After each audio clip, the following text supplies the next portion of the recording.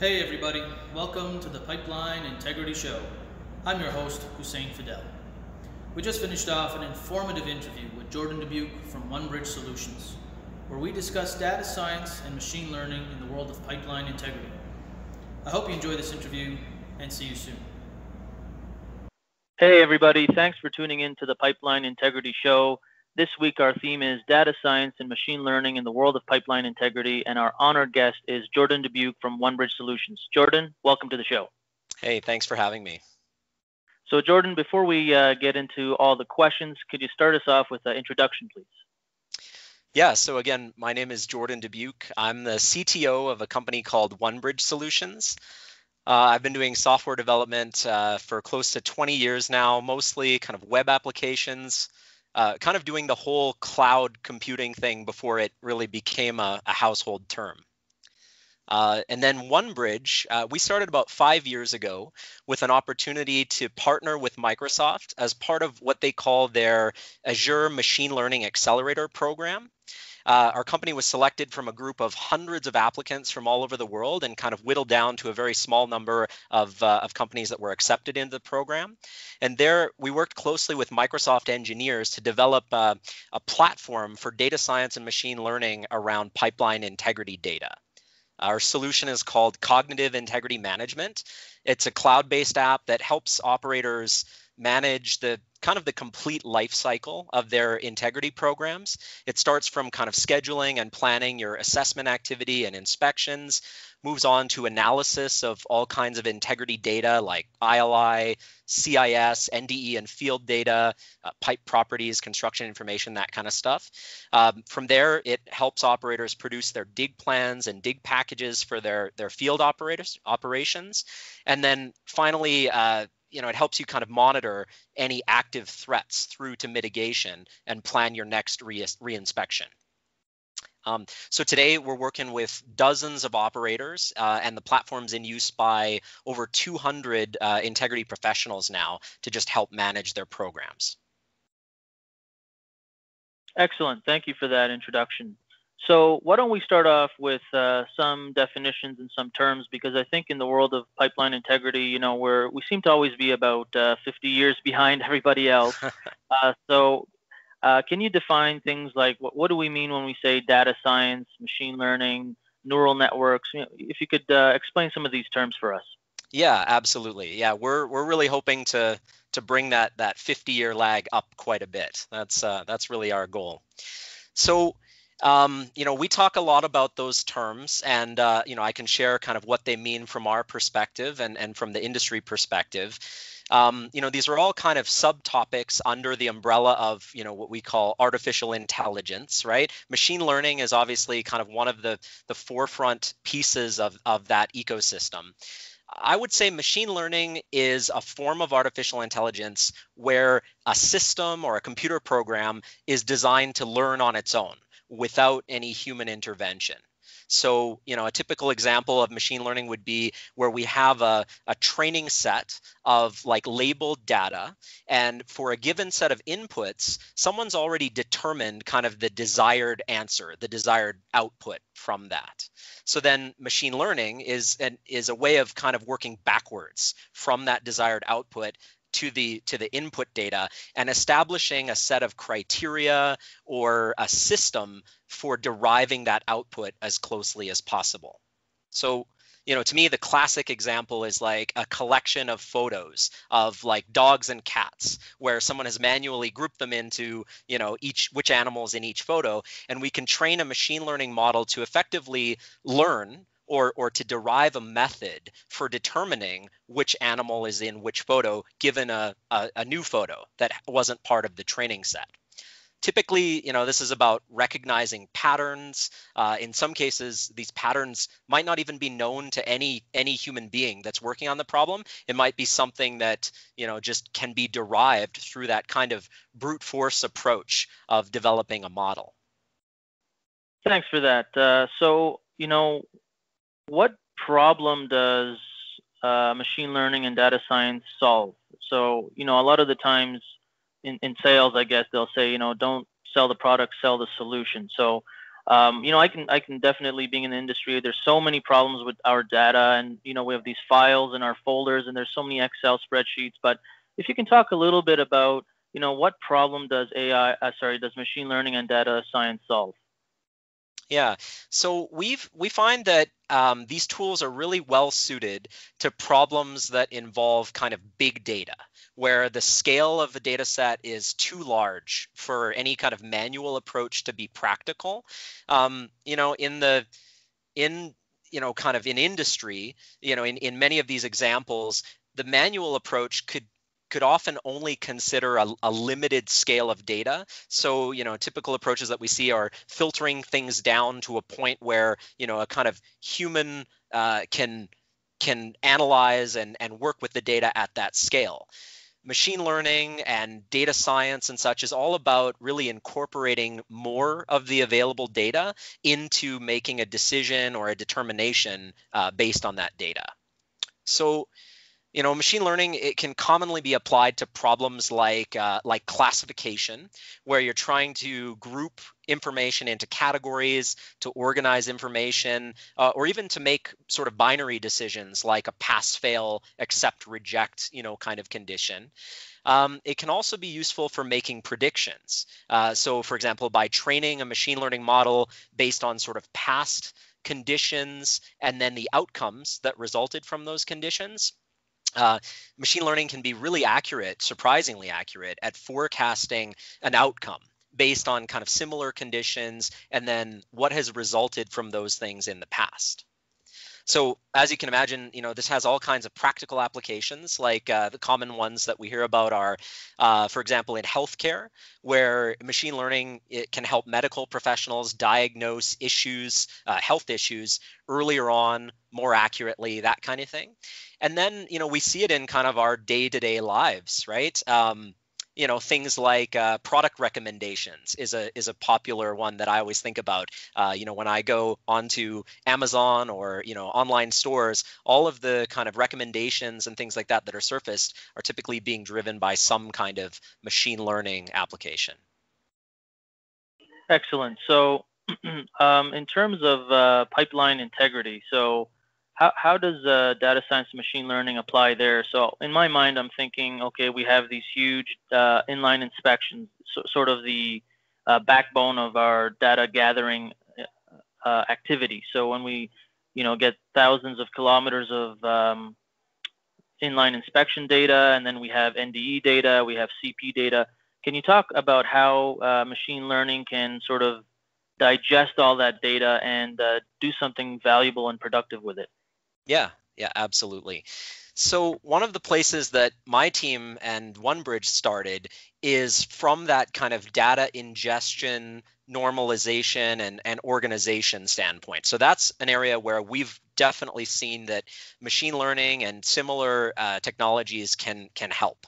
So in our case, we have a machine learning classifier that we've trained to understand first the structure of these data sets, the different ILI tally formats and vendor reporting formats and things like that, to interpret that wide variety of structure into a standard, right? Into one sort of canonical representation of that data. And then also to classify things like, say, ILI feature types or anomaly classifications into, again, a standardized taxonomy. So what we find working with operators, in that area is that they have a rich ILI history, typically across many vendors, different standards, different data formats, and things like that. To even get to the point of being able to use that data in interesting ways, you first have to kind of level the playing field, make it into some kind of apples to apples structure that you can then leverage for more interesting work. So some examples of the more interesting work then that become possible are around things like alignment. So the ability to kind of take that linear data, that spatial data, identify patterns in that data now that things have kind of been put into an apples to apples kind of structure, and to match them up in terms of geometry. So there's lots of data in pipeline integrity, GIS systems, pods, and asset data ILI, you mentioned cathodic protection, hydrostatic testing, NDE, and repair data sets. The data is typically spread across all these different systems and silos. They all use different linear and spatial referencing systems, and it's very often like difficult to move between them, right? So an algorithmic approach to data alignment can use kind of mutually visible features across these different systems. We can use pattern recognition, which allows, a system to kind of integrate these independent pieces of data together into a spatially normalized fashion. And that allows kind of an apples to apples comparison now over, say, the ILI history, over, ILI data versus what's in the GIS versus what's coming in your cathodic protection surveys and things like that. From there, it's possible to kind of develop a corrosion growth model by looking at how, say, metal loss anomalies are changing over time after they've been spatially aligned, and you can connect that history, the lineage of each anomaly. We can kind of use that as a tool to forecast its future growth. There's an opportunity to do all kinds of calculations and things like that, around pressures and that kind of thing on top of that data.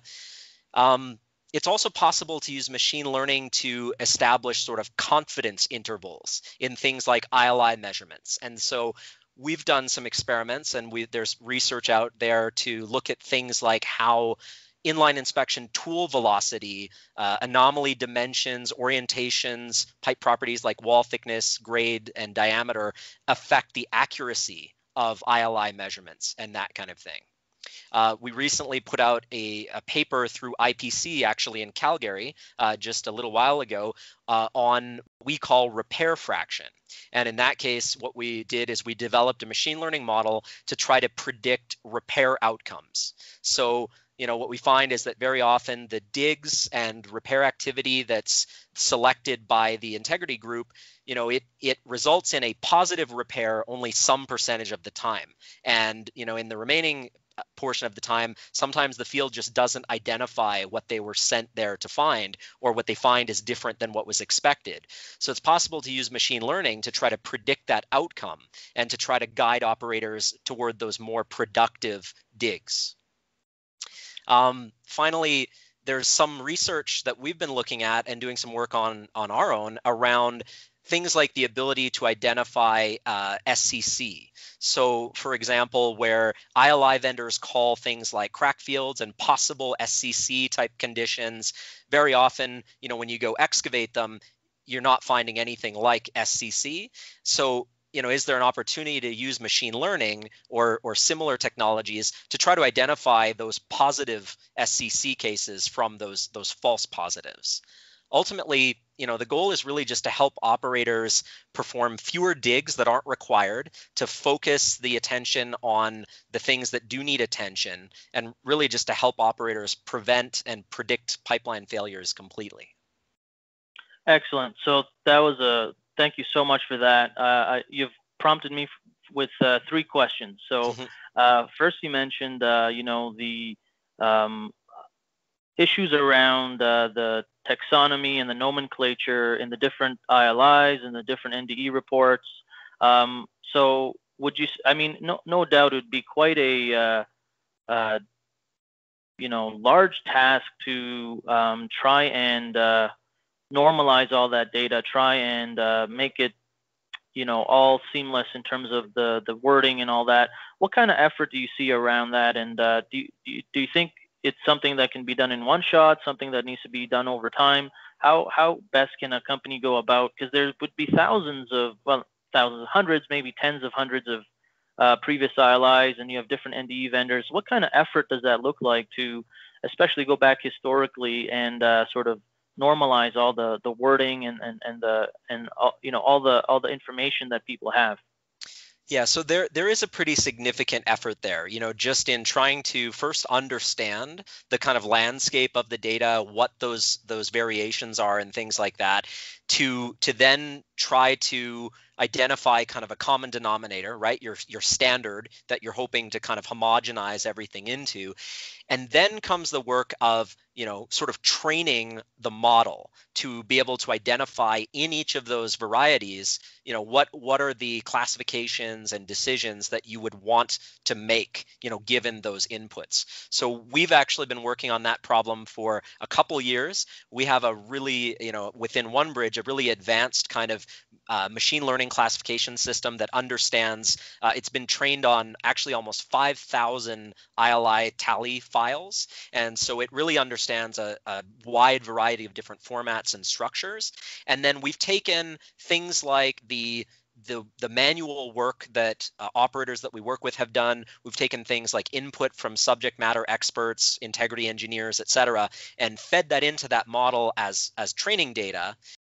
Point, it becomes possible to have a pretty robust model that, given a brand new untrained data set, it's able to kind of make sense of it, put it into the desired structure without much intervention. So the way I'd characterize it is that there's a bit of work to kind of get to that point. Once you have the volume of training data and a sufficiently advanced model, it becomes really quite straightforward. You can kind of throw your data into that model, and most of the time you get out exactly what you're looking for. Right. So from the operator perspective, in terms of effort, is it all they have to do is, sit down with, for example, a company like yourself, look at perhaps what the different vendors they've used over time, and then maybe make like a nomenclature conversion or translation table? Is that all? Is that it, or you really have to go back? You don't have to go back into all the data and redo it or anything like that, right? Yeah. So the benefit of working with a company like ours, of course, is that we've kind of already done that, right? With the 5,000 ILI tallies, again, that make up the training set for our classifier, odds are we've encountered something very similar to just about any operator's data. And the good news is, in that case, you can leverage, the training that we've already done. You can just basically throw that data right into the model.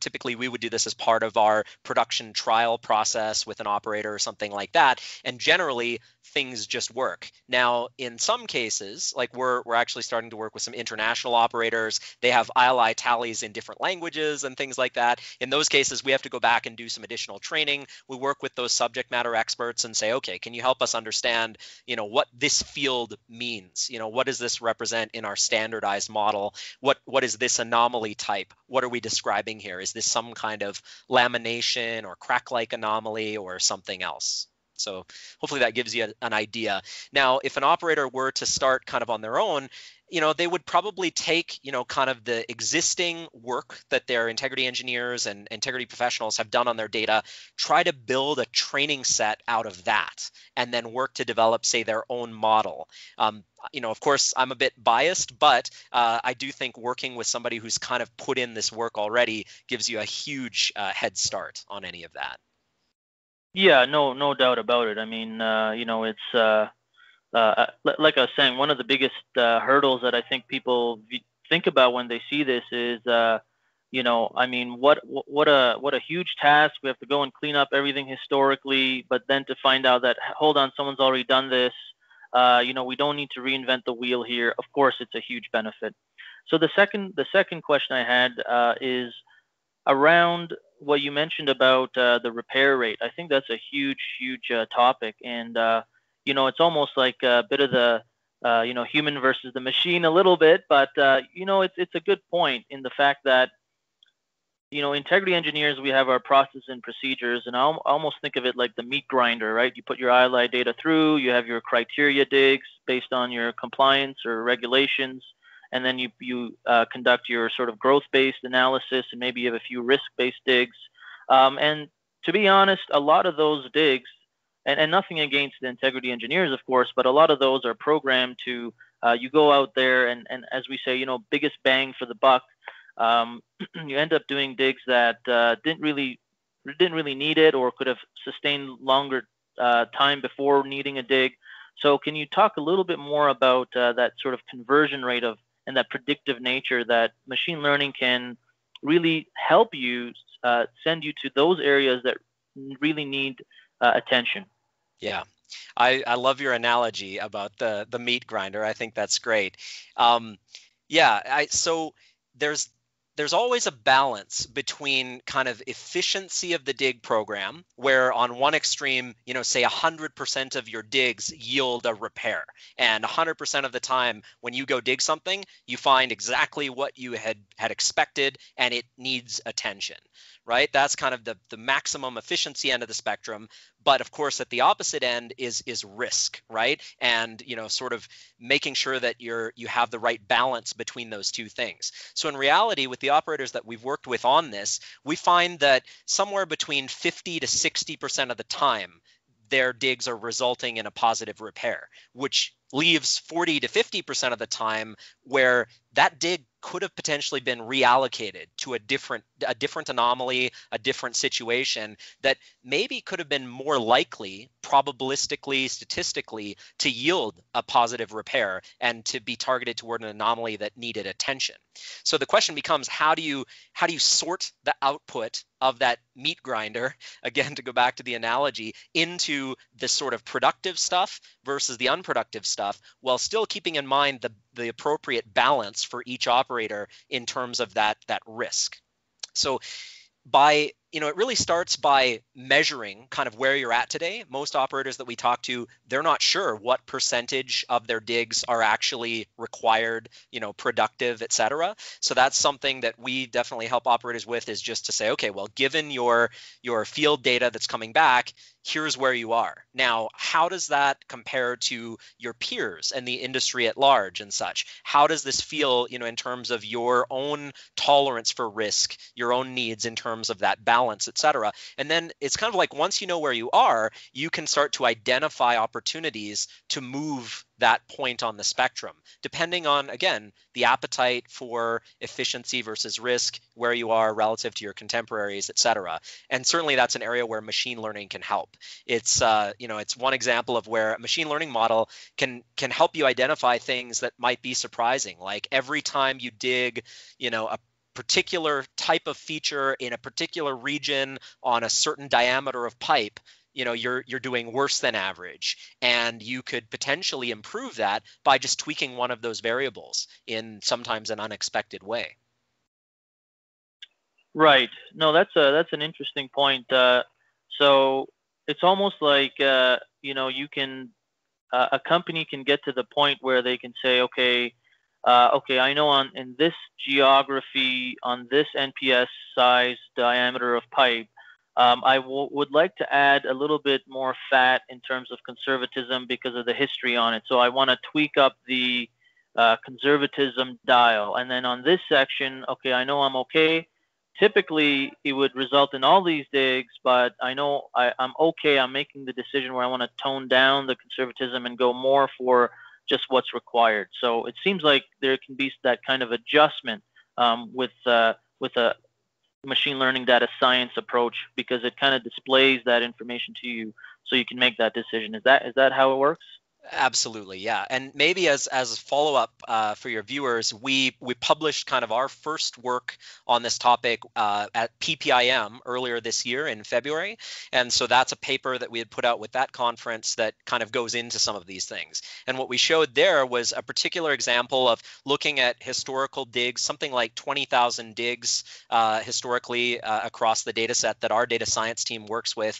And they were able to prove that when we focus in on some digs that were driven by sort of a growth impetus, a growth criteria that drove those digs, we were able to prove that by adding some additional criteria, like, for example, a metal loss depth threshold, to say, okay, even with a growth sort of prompt here, we're not going to dig anything less than X% in terms of metal loss, we could move the needle on that ratio of dig efficiency. We could gain something like 40 or 50 digs reclaimed back into the pool that we could reallocate somewhere else, and lose very few productive repairs. Now, of course, for some operators, the prospect of losing any productive repairs is not an option. So what we then kind of went on to prove is that by incorporating a pit-to-pit growth analysis of that anomaly, rather than just say a half-life based growth or some other method of deriving corrosion growth,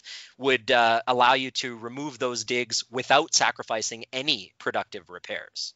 So it's a pretty significant example in terms of how data science, machine learning, just modern tools and approaches can help run a more efficient program and ultimately a safer program, because by putting those digs back into the operator's pocket, they can go allocate those somewhere else, something that hopefully needs their attention.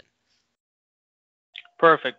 So the third question I had there was, you mentioned about the inline inspection vendors, and you mentioned the example of SCC, which I know is sort of the most famous thread on the pipeline nowadays. Everyone's talking about it since almost 10 years now and beyond.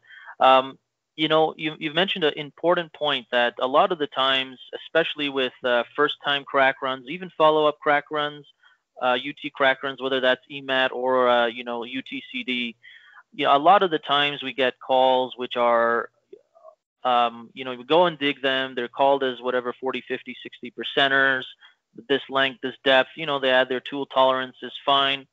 But in the column, sometimes you'll see possible weld trim, or they're not sure. So you mentioned an interesting point where you were suggesting that machine learning and data science can, I guess, take the learnings from NDE information and from previous digs, look at that operator specifically, I guess, and almost aid in the process, assist in determining whether those crack-like features are real or not, or truly injurious, or what we're thinking versus whether it's just a stable lack of fusion. Can you expand on that a little bit more?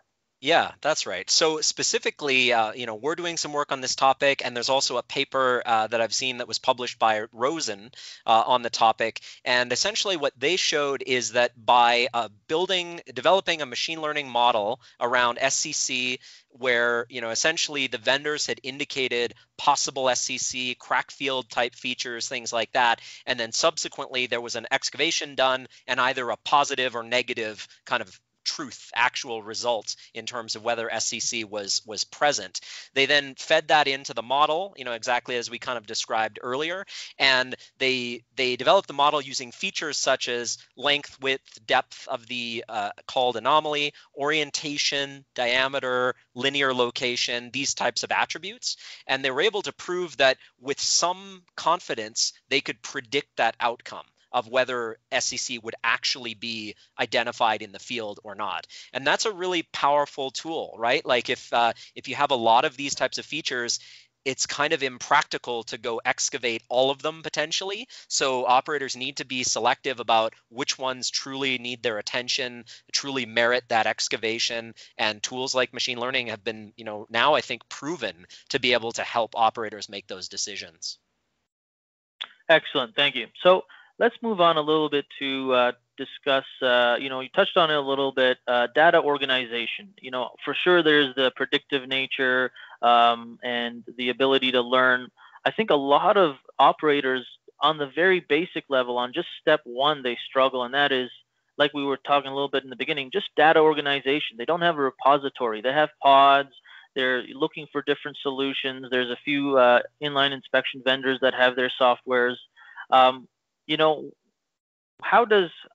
What is the best way, and I guess maybe if you can speak a bit about Onebridge, but how is the best way to organize all that information and not struggle with continuously having to fix that data, right? So I'm talking about weld matching, feature growth rates, feature IDs, because the numbers change between vendors.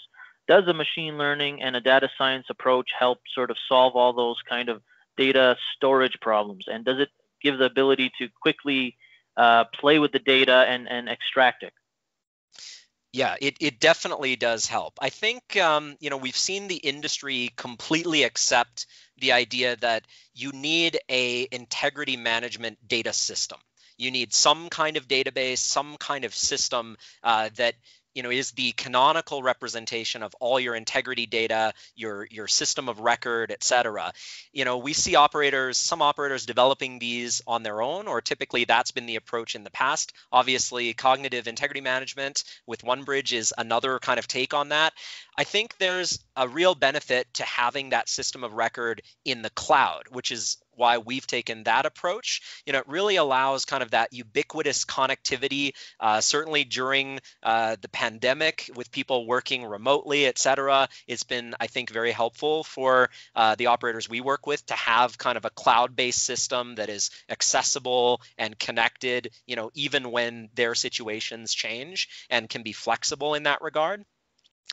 Machine learning and data science can help kind of get you there, organize your unstructured data, turn it into a more structured kind of workable representation, make sense of it. As we discussed earlier, then the ability to kind of put it together in terms of patterns and things like that. You mentioned girth weld numbering. How do you model your girth welds in a canonical way such that the same girth weld in every ILI tally in your asset management system, et cetera, is all that same entity? Well, very often that's not trivial, and you need tools like algorithmic alignment, pattern detection kind of systems that can say, okay, given these patterns of joint lengths and geometry, we can align these two data sets onto each other, and we can be nearly certain that girth weld 17 in this data set is girth weld 462 in this other data set, and kind of put those things together. So I think there's lots of opportunities in the realm of data science and machine learning to kind of help get to that great data system, that structured integrity data set that I think the whole industry really recognizes that they need. The days of having hundreds of Excel files spread across network drives and things like that, it's just, that's not the future. I think that much is clear. Right on. So let's move on to a little bit about the analytics and visualization. Nowadays we hear a lot about softwares like Power BI and Tableau. Can you talk a little bit about how to extract and present sort of the data, the narrative that the data is telling us? So, a lot of the times, and like you're saying, the scale of the data is such that the human mind, or at least the typical human mind, would struggle to recognize those patterns. And I almost feel like it takes multiple ILIs and digs for you to develop the personality of the pipeline. How does machine learning and data science sort of capture and present the narrative that the data is telling from ILIs and digs? Yeah, that's a great question.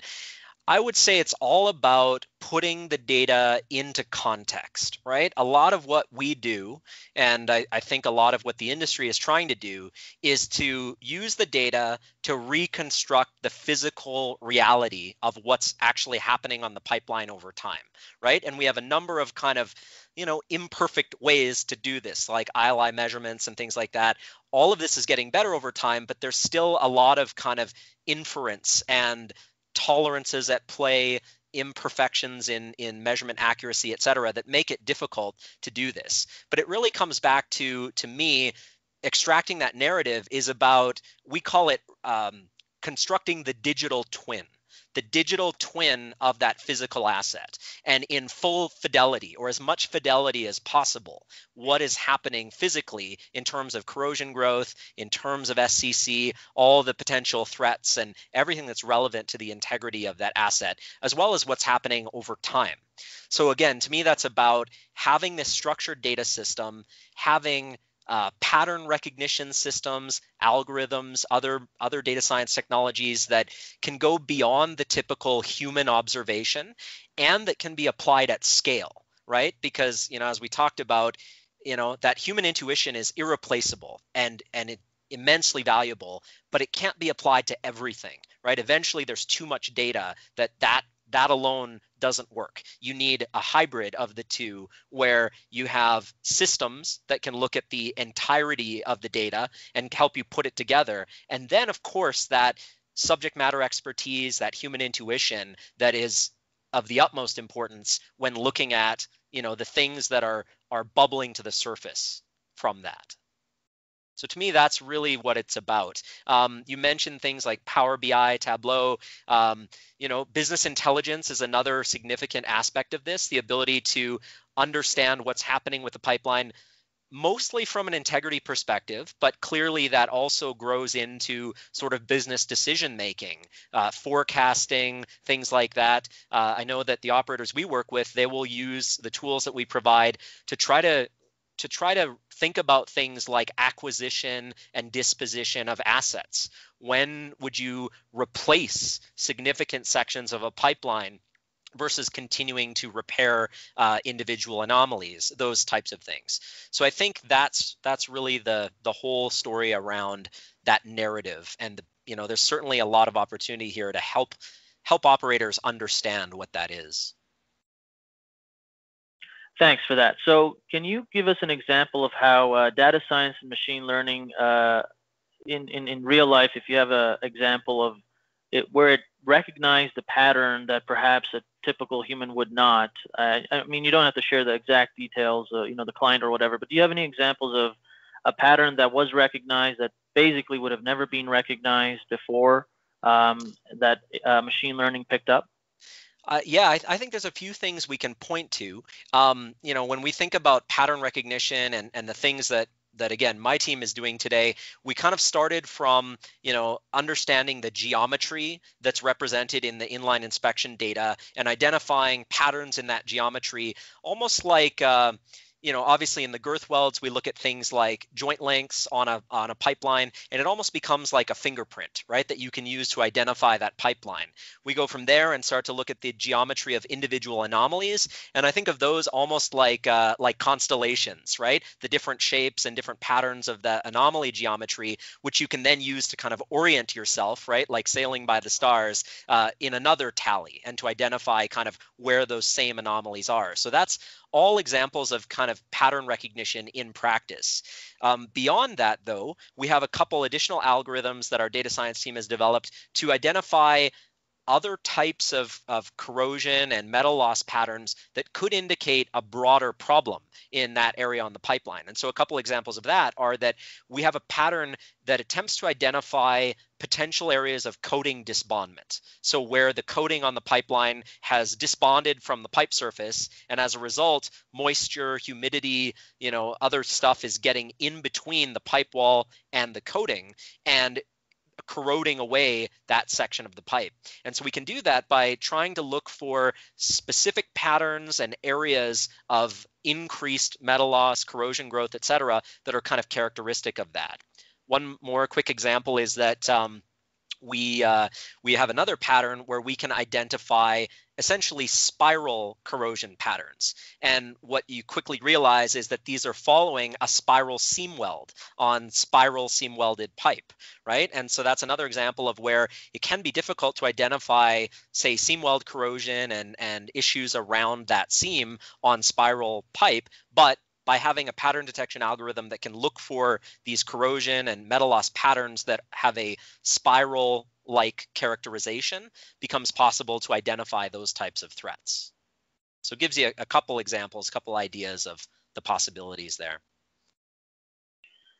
Perfect. So another item you were mentioning was the cloud, and I just want to explore a little bit about the shared learning aspect, without sharing sensitive data. So can you speak to how machine learning and data science is able to take the learnings almost from any operator that's involved, but the security aspect that, there's no fear about data leaks or anything that, we hear about nowadays? Yeah, absolutely. So, one of the reasons we partnered with Microsoft right from the beginning on this is because, they have a very robust cloud platform.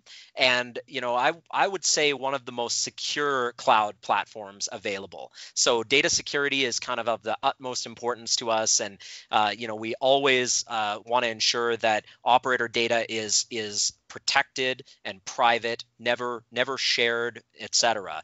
Now that said, machine learning and these types of technologies, they effectively get smarter and more capable as more data is incorporated. So what we do is that we do utilize all of the operators' data that we work with in training and developing models, in developing algorithms, integrity conditions, and really the capability of the whole platform grows with the participation of more operators, along with their feedback, their best practices, things like that. But of course, through that, individual operator data always remains in their possession, their control. It's never shared.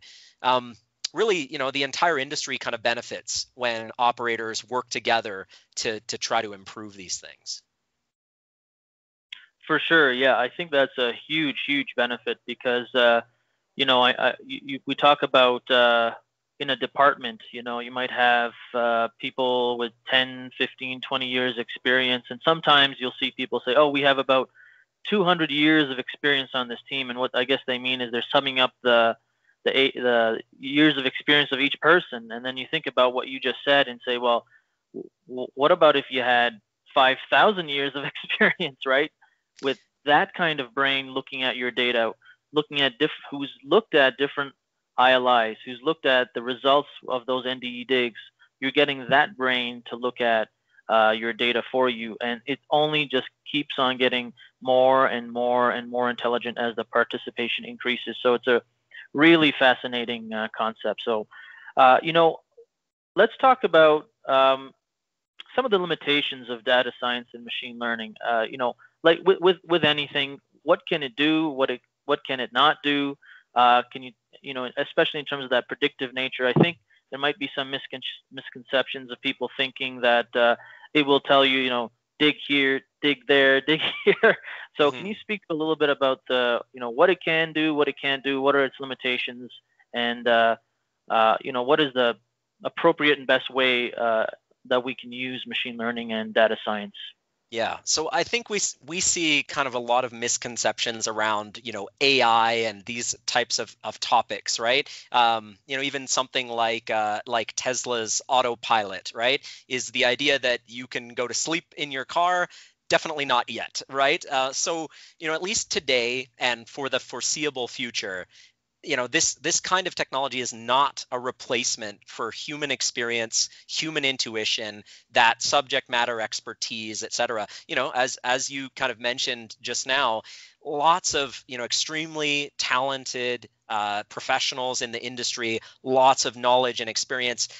Part of what we do is just trying to make the most of that. And as each operator has this kind of immense knowledge to kind of share that with the broader industry and to make it accessible. So our goal, at least, is always to kind of amplify that experience and capability of the integrity team and integrity professional to remove kind of the tedious and manual like data manipulation, gathering data from multiple sources, et cetera. I'd think of it as like almost like having an assistant who can look through millions of anomalies all at once and kind of surface the ones that are most likely to need your attention as an integrity professional and give you all the context, the history, the related data, your CIS measurements, et cetera, already prepared and ready for you to make that analysis, right? To do the real work that requires that. It's almost like, when you say that, I think of Jarvis from Iron Man, right? Yeah. So, get me this, do that for me. But at the end of the day, Iron Man is the sort of the hero, and Jarvis is sort of supporting and able to get all that, information, look up anything he wants. It's almost like it's a team effort, right? Yeah. You still need Tony Stark at the end of the day. That's right. That's right. Yeah.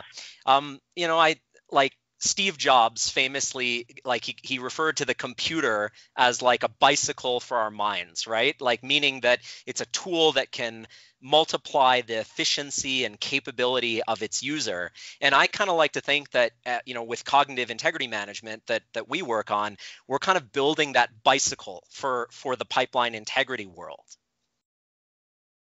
Perfect. No doubt about it. So at this point, if we can jump into the demo that you have there, Sure. Cognitive integrity management. So yeah, if you could please show us a demo of that. Okay, great. So Cognitive integrity management, again, it's a pretty comprehensive suite that represents kind of the entire integrity management life cycle that we talked about earlier. I'll try to focus on things that are kind of specifically relevant to the topics of data science and machine learning. We can kind of start in the assessment planning module, and this is where we really introduce the idea of bringing data into the system, normalizing that data, preparing it for use for all kinds of downstream activities. So in the assessment planning module, you can kind of plan, schedule, and execute all of your inspection activity. We support, your inline inspections, hydrostatic tests, direct assessment, various types of cathodic protection surveys, etc. I'm going to jump into an inline inspection assessment that we have here. And this is effectively where you can begin to load your vendor data, so your ILI tally or vendor report into the system. Once you do that, it's going to kick off a kind of pipeline of machine learning algorithms and things like that will get applied to that data. And during that time, your inline inspection data will be aligned to anything that the system already understands and knows, the kind of internal representation of that pipeline, its history, its asset records from your GIS system, etc. So one of the things that enables is that we then get to that kind of apples to apples data structure, where we can look at what's changing over time, how have different vendors described this pipeline over time, etc. So one example of that is in our assessment summary report. I can go look at this system, which has an assessment history going from 2019 back to 2000 across 5 different inline inspection data sets. And you can see what's happening here is that we're showing the number of anomalies that were reported by each vendor at each point in time, along with how cognitive integrity management has classified and understood these anomalies. So again, you know that across the different ILI vendor reports, there's lots of different ways that vendors will describe the same feature, et cetera. This is really about grouping those into a taxonomy that we can then use for alignment and for analysis and such. So, you can see under this corrosion wall loss section, there's lots of different ways that the vendor has described this, right? Corrosion, external corrosion, group, just metal loss, et cetera. And cognitive integrity management understands that these are all different ways of saying kind of the same thing. We also preserve, obviously, all the attributes and properties about that anomaly, whether it was called as internal or external, whether it was clustered or unclustered, obviously its dimensions, orientation, etc. But this is the foundation of normalizing data to be able to present it in this way, and being able to kind of make those apples to apples comparisons and supporting things like alignment and deeper analysis. So from there, we then have the ability to look at things like growth, like interacting threats, where we have different feature types kind of at that same location on the pipeline. Say if you had a crack tool that reported a crack at some specific location, once things are spatially aligned together, we have the ability to kind of identify where we have metal loss from a different tool at that exact same location, to look at how things are changing, etc. So one way that we accomplish that is through what we call our growth analysis reporting. This is where we're taking the classified data, the aligned data, putting the pieces together to allow operators to make that comparison. So we can kind of give operators a very comprehensive summary of growth, what's kind of happening broadly, as well as the ability to drill in on specific anomalies. So in this case, this is a ranked list of what cognitive integrity management would surface as the fastest growing anomalies, the ones with the most change over time. And you have the ability to kind of drill through into this information to look at it in a very rich sort of data visualization capability and see kind of what this looks like over time. So again, these are all different anomalies in different colors representing the inline inspection data set that they originated from. Each of those is effectively a point in time. By classifying those consistently, by identifying the patterns and adjusting for the odometer shift and orientation shift inherent in each of those ILI data sets, we're able to kind of put this into the same normalized space, and then to put it here right for the operator to understand what's happening, what's changing over time. I can see kind of how this particular anomaly has been sized over time, whether it's changing, whether it's growing at all, etc. So maybe does oh, sorry, sorry, I was gonna say, does cognitive the CIM come with VR goggles as well, so that you can rotate the pipe, in front of you?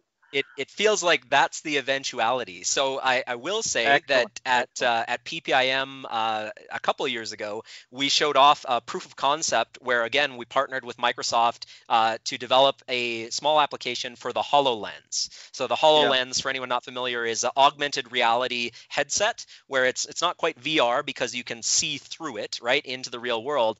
And what we showed there was we had built a mock piece of pipe and set it up at our booth at PPIM.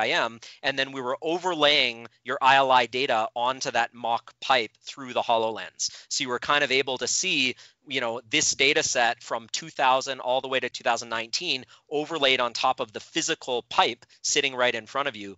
There's some really powerful stuff when we start to think about the future of this type of technology in the industry. Perfect. Yes. Yep. So maybe I'll show one last thing if we still have the time for it, and that is our pattern detection that we talked about earlier. So this is where, again, I mentioned the ability to look for things like potential coding disbondment, etc.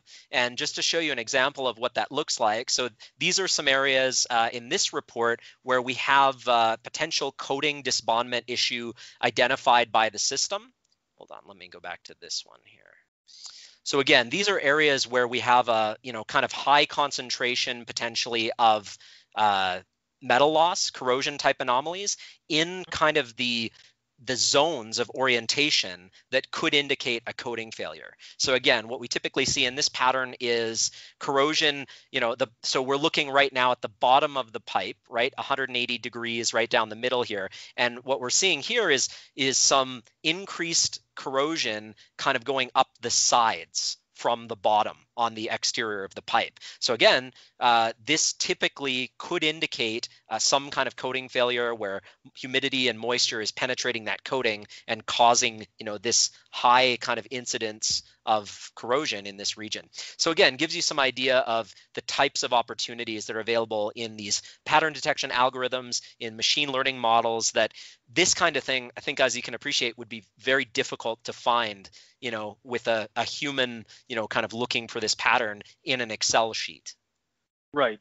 And then I can almost imagine that you can overlay, let's say, CP data and say, oh, it lines up with the CP low as well, right? Exactly. Yep, that's right. We have other reports where, if you've loaded in your close interval survey data, et cetera, you can put your on and off voltages, your shift, et cetera, right up against these anomalies. Again, aligning everything together, providing you that complete kind of data integration story, and put this stuff into context, right, is what it's all about in a way that, just was never before possible. Yeah, and then that's back to the narrative, as we were saying. So let's say this pipeline, with this manufacturer, and it has, selective seam corrosion, and then maybe that sort of highlights it and says, oh, okay, this pipeline in this area always seems to have selective seam corrosion, and it looks like this. And perhaps that's because, the CP, maybe it's in a swamp area, and the CP might not be effective. It's tape coated. So it kind of helps you build that narrative, correct? Yep, absolutely. And in fact, if you'll allow me, there's kind of one more example of this on our potential internal localized corrosion pattern where, again, very similar to the disbondment pattern. You can see in this case, this is internal corrosion, almost bottom dead center of the pipeline. And you can see like there's a lot of it here on this joint in particular and on the neighboring joints. And then, you can do things like look at the map and you can see that, this is in, particularly kind of hilly terrain, et cetera. You can then plot elevation against these anomalies and you start to see that narrative that, oh, in these valleys, these low-lying areas, we have some kind of impurities pooling there. We have higher rates of internal bottom side corrosion at those locations. So again, just a few examples of the really powerful things you can do with a tool that integrates all of your data, that kind of integrity data system that is rich and complete, and then the higher level analytics that supports. Right. So what are some of the, one question before our final question here, what are some of the QC standards that exist? So how can operators, whether it's OneBridge or just in general, like how can operators feel that, okay, because then there's a lot of trust and a lot of dependency that's built in the sense that, okay, now let's say we're trusting, OneBridge or whatever machine learning software to, correctly align welds, to correctly display the corrosion features. Just on the background side or in the back end, what kind of QC features are there that ensure that there's good quality and checks that go on? Yeah. So I think there's a number of ways to think about that, right? And the broad answer is that it's going to take time, right? It's going to take time for these technologies to, kind of prove themselves in different industries, et cetera. And during that time, I think it's prudent to evaluate them, critically, and to compare, say, the results of a purely machine learning or algorithmic approach to, the kind of current state of the art, a more manual analysis, et cetera. And so that's kind of the process that we walk operators through as part of our production trial engagement is, let's understand how you're doing the job today, the analysis that your engineers are doing, et cetera. Let's stand up the cognitive integrity management system with your data and look at what kind of bubbles up from that. And then let's just compare and let's understand, where those things overlap, where they diverge and why. I think that's a good way to think about it is to, to kind of run the Pepsi challenge, so to speak, right? And to compare the output and results of a system like this with, your existing results. And the interesting thing is you then have the ability to kind of back test that. And you can say, okay, well, what would the tool have determined, in terms of growth rates or anomalies that might require attention, et cetera, versus decisions that were made over time. And we use that information to kind of refine and improve the process. So thanks for that, Jordan. Why don't we end off here with the same question I asked all my guests, what is the vision? What is the future? What is the outlook? How do you see machine learning and data science evolve? And is it by 2030 we get the ILI information and then everything's done? Right? We just put it into OneBridge. It does criteria digs, growth analysis. It lines up the wells. Like, is that going to happen one day? Or are we going to just be able to drag and drop that Excel file in, if it's still Excel, for example, and it just develops everything for us? Oh, it seems like it'll be Excel forever. That's a tool that just won't die, right? But no, I mean, I feel that the future of this is clearly, not working in Excel, and juggling this data manually, et cetera. It's really about the tools, not necessarily making the decisions for you. Again, I personally don't foresee that, but I think it's about helping professionals make the best possible decisions with the least sort of time investment, et cetera, right? Just really elevating the work that's being done and making sure that, everyone's time and expertise is being well utilized for the things that where it's most important, right? So to me, like, the future of this is about more comprehensive machine learning models and tools, improved algorithms, bringing in more of that data, right? Constructing that digital twin in higher and higher fidelity. So, we talked about bringing in more of the CP data. Our team is looking at things like SCADA and real-time data and all the opportunities to kind of augment and bring more data into the mix. And then, I think further out in the future, things like better data capture tools, right? Introducing electronic data capture into field operations, things like the HoloLens that we mentioned, tools like that, just gaining ubiquity and becoming more widely used in the field and in the integrity office itself. Tools like LiDAR, being used to kind of scan anomalies and things like that in higher and higher resolution, feeding that back into the models that kind of extract features out of raw signal data. that kind of thing.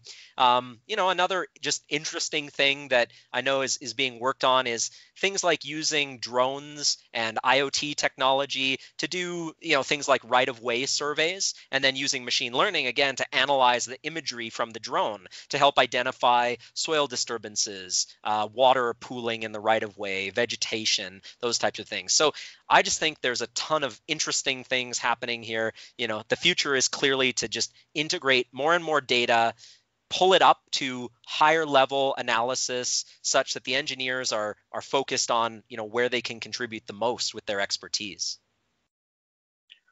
Excellent. I have so many questions. I know we can talk about this the whole day, but again, thank you so much. We've come up to the hour mark here. Last two questions. First one, if people want to learn more about data science and machine learning, and specifically OneBridge, if you can share your contact information with everyone, we'll put it in the footer below, as well as I know you were also mentioning before we started our discussion here that OneBridge and just in general the industry is looking to expand. So maybe if you can give us a pitch for that. Yeah, absolutely. So the best place to go is onebridgesolutions.com.